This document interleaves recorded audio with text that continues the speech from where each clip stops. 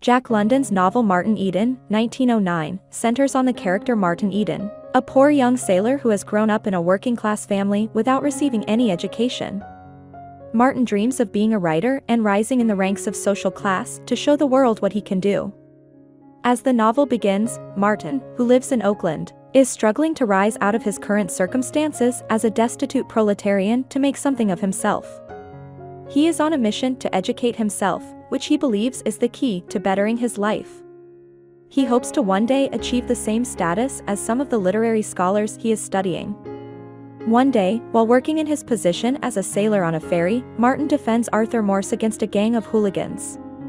Roughly the same age as Martin, Arthur comes from a well-to-do family and has received a formal education. Wanting to show Martin his gratitude for having saved him, Arthur invites him to dinner, thinking that his family will get a kick out of having an eccentric stranger as their dinner guest. Martin accepts Arthur's invitation, following him to his family home, which he finds is filled with exquisite paintings, books, and music. Fascinated by the presence of such a rich culture in the Morse home, Martin feels quite humbled in comparison. Martin is especially enthralled by the presence of Arthur's sister, Ruth, whom he believes to be the essence of purity and all that is good in the world. He is immediately determined to prove himself worthy of her.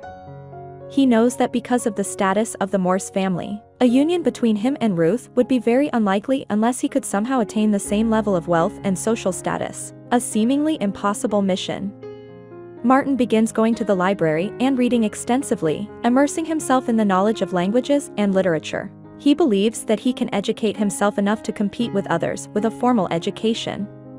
Ruth believes in Martin and helps him with his studies, acting as an encouraging presence in his life.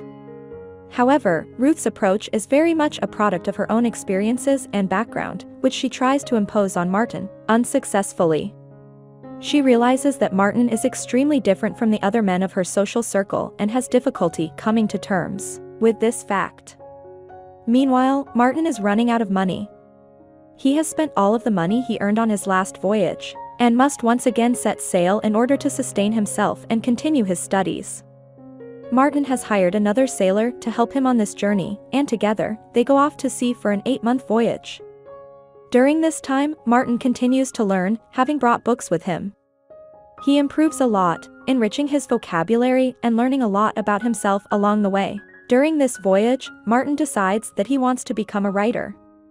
He feels that it will be a great way to relay his experiences traveling to the rest of the world, and especially to Ruth. He hopes to impress the girl with his writing and to share everything that he sees with her. When Martin returns to Oakland, he begins his writing process. His first piece of writing is an essay on treasure hunters, which he sends to the San Francisco Observer. He then starts to work on a story about whalers. During this time, he is overcome with excitement over his newfound passion, and he writes to Ruth about it, expecting that she will be impressed with his dedication to the written word. Ruth expresses that she is pleased that Martin has found his calling, but she does not share in his lofty visions of being a celebrated writer. She sees changes in him that she appreciates, in the way he dresses and expresses himself, but she is still concerned that he is not being realistic about his future. Believing that the road to success is through studying, she encourages Martin to take his secondary school exams, which he fails miserably. Although this hardly phases Martin, Ruth is very disappointed by his academic performance. Martin throws himself into his writing, hardly considering it work at all. He has found a way to express himself, all of his thoughts and feelings, and this excites him very much.